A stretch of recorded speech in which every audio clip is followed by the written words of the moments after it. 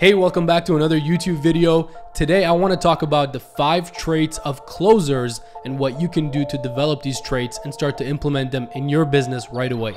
These 5 traits are absolutely crucial to you becoming a top sales professional, a top closer, to you running a successful business and continuously closing more deals, bringing in more revenue, performing better month after month, quarter after quarter, year after year. And although they're very easy to do, they're also easy not to do.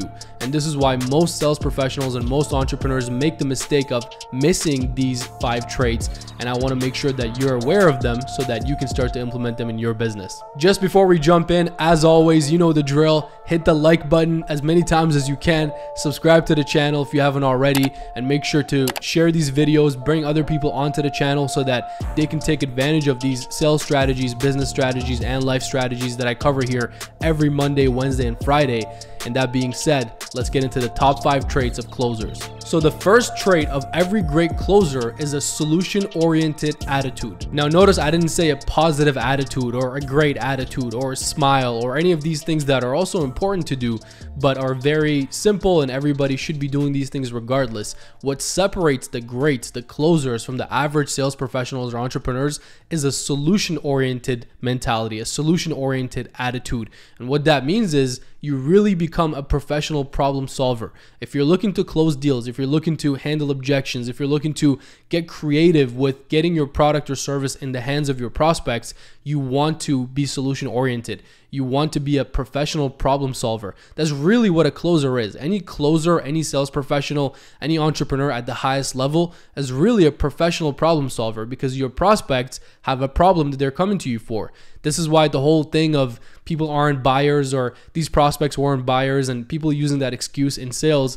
is just ridiculous to me. It makes no sense, because the fact that they're there means they have a problem to solve. The fact that they're talking to you means they have a problem to solve. So it's not that they're not a buyer, it's that you couldn't handle them and you couldn't get them to close the deal and take responsibility for them buying from you. It just means you weren't a professional problem solver like you should have been. So any great closer, the first trait that they have is a solution-oriented attitude, a problem-solving attitude. And to become a great closer, you really have to become a great problem solver. The second trait of great closers is that they have an open body language. And you might have heard this before. Nonverbal communication is most of the communication that we actually do on a day-to-day basis, and especially when it comes to sales and business. Of course, we over-communicate everything. Of course, we state our intentions. Of course, we communicate verbally.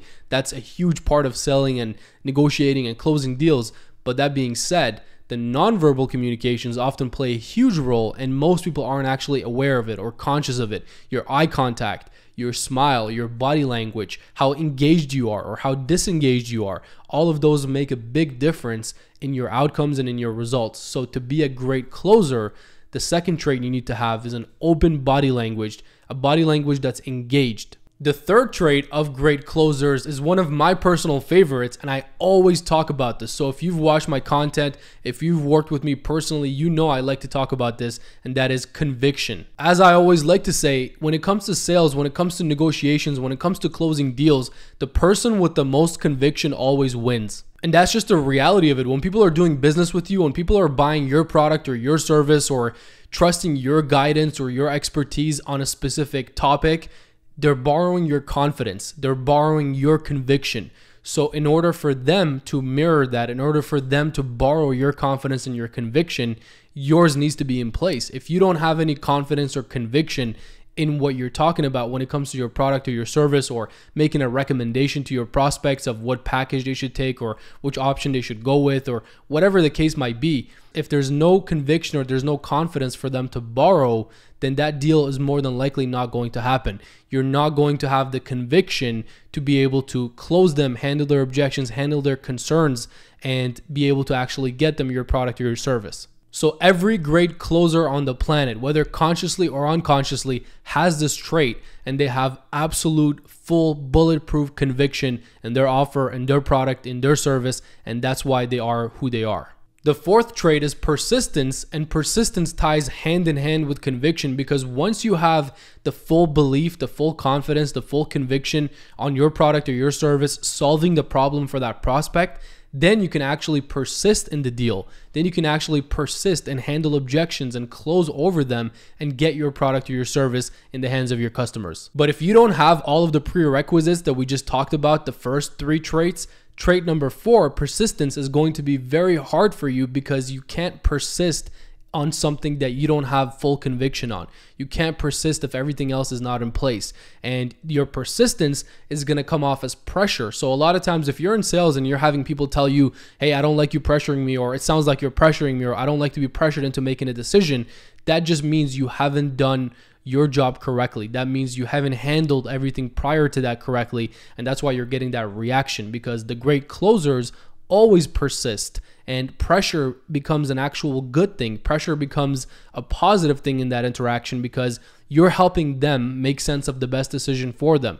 You're helping them buy your product, not just selling it to them, but helping them buy it. So in that sense, persistence and quote unquote pressure is actually a positive thing. It's something that actually helps your prospect and actually moves this process down the line. So persistence is absolutely necessary. It's absolutely crucial. You need to persist in the deal, and that's the normal. The normal isn't you ask for the sale and it just happens and everybody says yes to you. The normal is most people will give you objections, will give you complaints, will give you stalls. They'll throw things your way. They'll come up with different reasons of why they can't make sense of that decision, or they can't make sense of that decision today. And the normal way is for you to actually handle that and be able to persist over their objections and make sense of it for them, help them make sense of that decision. And once you do that, you're going to close more deals, you're going to have better results, and essentially achieve all the goals that you have and hit your targets. But persistence is the key there. And before I tell you the 5th and probably most important trait of closers, let me just say this. You know how a lot of sales professionals assume that their prospects aren't buyers? They assume that their prospects can't afford that product, that service. They assume that their prospects might not be ready to buy today. They assume that their prospects are shopping around, or any other types of assumptions that sales professionals or even entrepreneurs tend to make around their industry, around their product, around their service. Well, the 5th trait of closers, and this is by far the most important, and I think only the great closers, the top of the top, the 1%, have this trait. And this is, they only assume one thing, and that's the close. So again, let me say this a lot simpler. The 5th trait and the most important trait of all closers is they only assume one thing, and that is the close. The only thing they assume is that they're going to get this deal done. The only thing they assume is that their prospect needs their product or service.